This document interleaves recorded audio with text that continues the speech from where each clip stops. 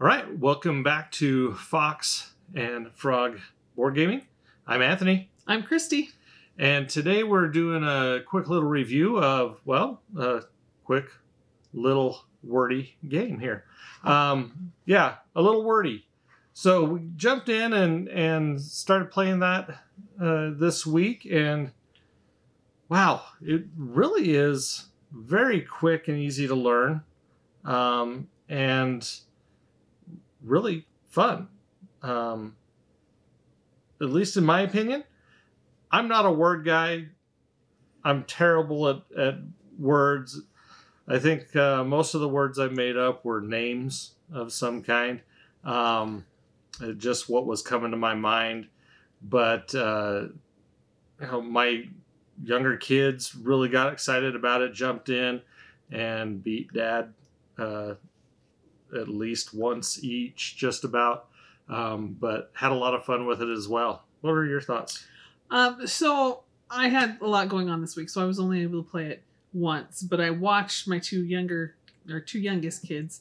They're 12 and 10, almost 10, and they were just having fun trying to figure out words. So you get 4 vowels and 7 letters to create a word, and then you trade with the other person your letters, and they have to guess which word you came up with. And there's these little hints that they'll get back and forth, and whoever can guess the word with less hints, I guess, wins the game. And it was just fun to watch them. And sometimes they'd have a hard time coming up with big words. So their words would be cat or this, or they tried to do each other's names, but they didn't always have the right letters. So that was interesting for them, but they were able to do it, and they enjoyed playing it as well. Yeah. Now, Christy mentioned that there's little hints. So you get a deck of cards, actually 2 decks of cards, one that they call vanilla and one that they call spicy. And these cards give different suggestions of hints to ask for. Okay. Now, on each of those cards, as you choose one of them to ask your opponent, they're actually going to get what's called a berry from it. And that's indicated on the card how many berries they're going to receive for you asking that question or that hint. Now, what will happen is they have to answer.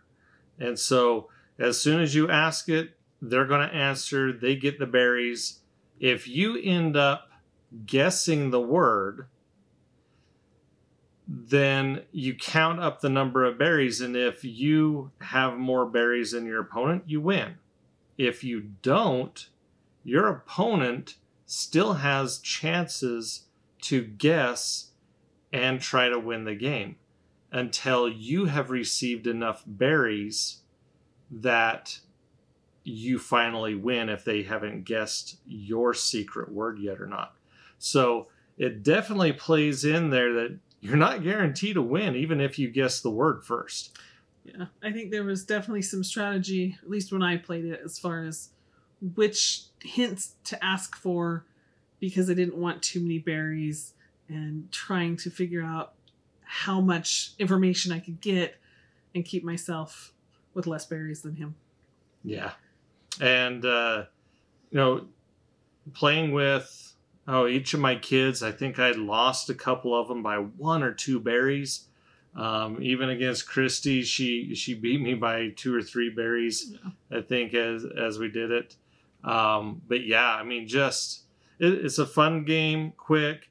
It is identified as being a 2-player, but you could definitely play this in groups. You're just the problem is the conversations. You're going to be going and looking at the tiles and the words and making up this word. But the more you talk, the more your opponent could hear. So you're going to literally need to get up, leave the room, make that combination, figure out what that is, and then come back. So that's going to add time to the game. Indicator on this game is, I believe it's 5 to 15 minutes on the play time. So it is meant to be a very quick game. Now, we didn't identify this earlier, but this game is by Exploding Kittens. So if you know any Exploding Kittens games, or their initial game, or any of the other ones that they've done, they are pretty quick. They are fun. They don't require a lot of learning or knowledge of different gameplays. So they keep it very simple, ready for adults as well as children to be able to jump in and play this game. Mm-hmm. So I did want to say something about the words. There's no limit on the word you can choose, really. Like, you can do a 1-letter word all the way up to an 11-letter word. In fact, our daughter did the word I, as in, I am going to the store. She thought she was being very clever, and it did take a little while for Anthony to narrow it down. Yep. But if you can use all the letters, then you are welcome to use that entire set of letters. But that might make it easier, because if there's only one word that you can form. So it takes a lot of strategy, and it's kind of fun rearranging the letters and figuring out which word you can come up with that might be the most challenging to guess. So I did enjoy that. Yeah, definitely. That 1 to 11 letters, you got a lot of area to play in. And it can be very crazy. Like, you get the 4 vowels and then the 7 consonants, as Christy mentioned. I pulled out, I think, 3 O's out of the 4 one time. And so it can be very random, because you're actually pulling these out of a bag. You're shake up the bag, you're pulling out of the bag to see what you get. So it definitely makes it interesting, the randomness of it. Your hint cards, there's you're putting out 4 of those, and out of the vanilla ones you get 6 cards, and you get I can't remember, on the spicy you get about 10 of those. And so the randomness of the cards helps to add some flavor to the game as well, and keeping it new and different and challenging each time you play. So overall, what do we think?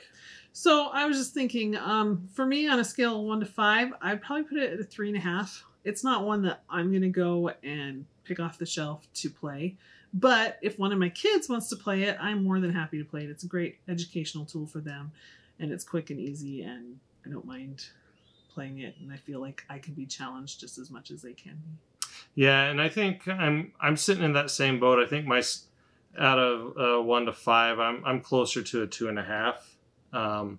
Is definitely not my game. I'm not the greatest at word games. Scrabble, I avoided like the plague as a kid growing up.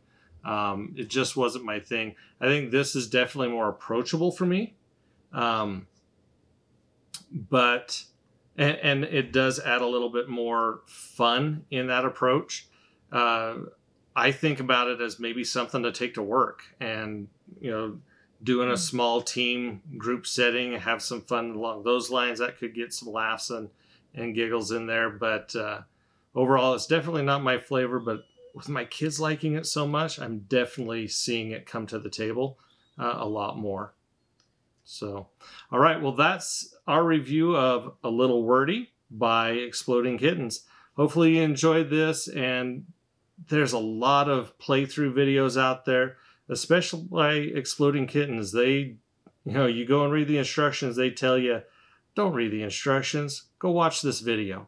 And they have several good ones out there that show you how to get in and start playing this game right away. So we recommend that. We'll throw a couple of those in the description for you. And have a great day gaming.